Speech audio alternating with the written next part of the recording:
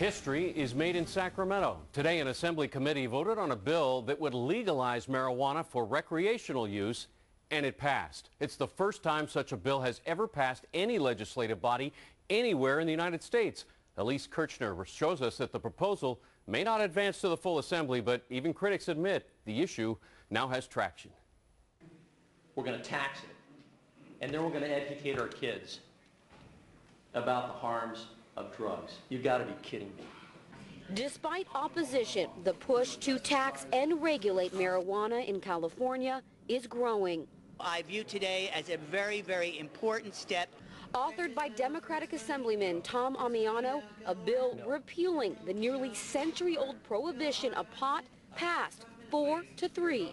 This is a significant vote today because it legitimizes the quest for debate, the quest for discussion. There was a time when the M word would never have been brought up in Sacramento. But because a critical public health committee won't hear the bill this week, it won't meet a legislative deadline for advancing to the Assembly floor. Still, from law enforcement, I believe it's dangerous to our youth, and I think it's dangerous to the public in general. I don't think they understand how many lives are going to be lost. To community leaders outside the state capitol, outrage. The legislation that would add a $50 per ounce tax on marijuana sold for recreational use even passed. Are you kidding me? Seriously. In our community, legalizing drugs, I don't think they clearly understand the carnage. And though the successful committee vote could end up being purely symbolic, even those against it admit it's a step closer to the legalization of marijuana. I would like to see it die here, but I think this is going to continue to move forward. And the issue will continue to move forward here at the state capitol. Amiano will reintroduce a similar or identical bill on January 23rd. In Sacramento, Elise Kirchner, CBS 5. Well, one Bay Area police chief thinks that someday California probably will legalize pot. But Ann Notarangelo shows us, she says if it's going to happen, it needs to be done right. In a little town like Martinez, we stop people to ask them if marijuana should be legalized in California. Since it's out there in circulation already, that it might as well tax it. If someone wants to do it, it's perfectly fine. In fact, everyone we talked to is for it, except John Higgins. No, it should not be legalized. Marijuana actually causes a lot of brain chemistry problems. Yeah, most cops are like, it's against the law because it's drugs. Drugs are bad. Boom. Drugs are bad, but we go follow the will of the people. Pleasant Hill Police Chief Pete Dunbar knows public opinion is shifting. There's going to be a day where some level of marijuana use and possession is going to be legal greater than it is today. Absolutely. I just think that's the will of the people. Chief Dunbar says he's a pragmatist, so if it's going to be decriminalized, there are some things state legislators should consider.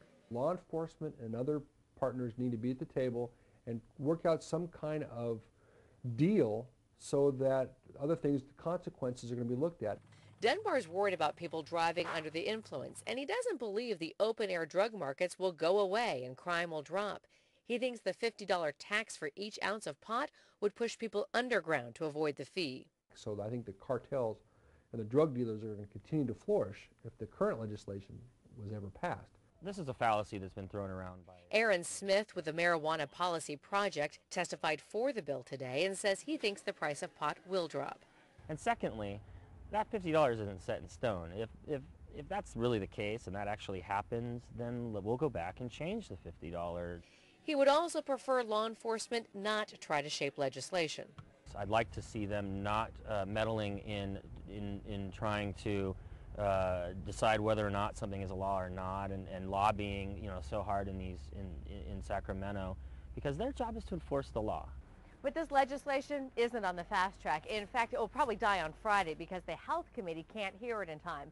So Tom Amiano and his supporters will meet again, and they'll try to figure out how best to reintroduce the bill. They may wait until November, when voters may have a chance to decide the issue at the polls. But it's likely the debate over who gets to weigh in on the laws and enforcement will continue long after that. Ann Notarangelo, CBS 5.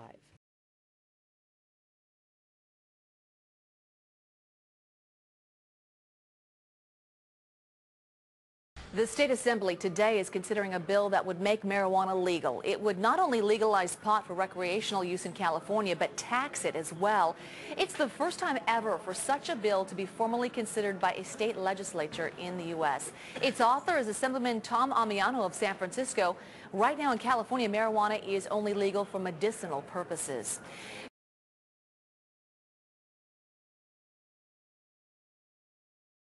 Next year, you could be voting on a measure to legalize marijuana in California. Supporters of the initiative say they've collected enough signatures to put it on the November ballot.